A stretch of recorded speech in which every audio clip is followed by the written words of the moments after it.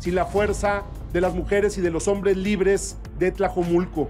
De corazón y para siempre, muchísimas gracias. ¡Que viva Tlajomulco y que viva Jalisco!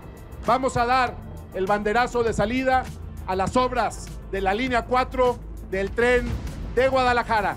El medio de transporte más importante para el sur de la ciudad sigue su construcción y abriendo su camino para trasladar a miles de ciudadanos del municipio de Tlajomulco de Zúñiga.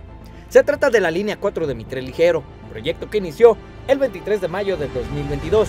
Y a más de un año de su arranque, reporta un avance del 25%, es decir, ya hay una cuarta parte de la obra concluida. Son varios los puntos donde ya es notorio cómo se va formando este medio de transporte que durante 12 años era necesario para esta zona de la ciudad.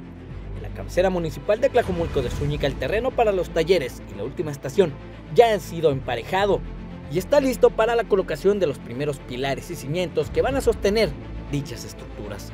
En otro punto, en el cruce de avenida Adolf Horm y las vías del tren, el avance también es notorio.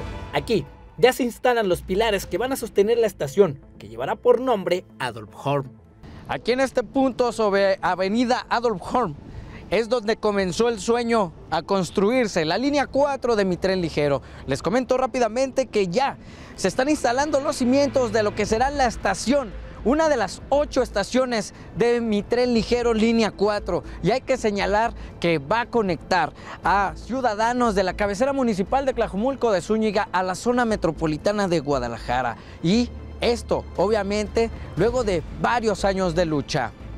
La línea 4 de mi tren ligero conectará las juntas en San Pedro Tlaquepaque con la cabecera municipal de Tlajomulco de Zúñiga. Realizará un trayecto de 20 kilómetros parando en 8 estaciones, lo que ayudará a trasladar a 117,000 usuarios de manera diaria. En días pasados, el gobernador Enrique Alfaro Ramírez realizó una supervisión de la obra vía aérea. Además de que anunció de que van a comenzar con la construcción de los trenes que van a ofrecer este servicio y contarán con tecnología china. Se estima que en un año comiencen las primeras pruebas y el servicio arranque el primer semestre del 2024. Con imágenes de Braulio Ruiz, Guillermo Silva, Quiero TV.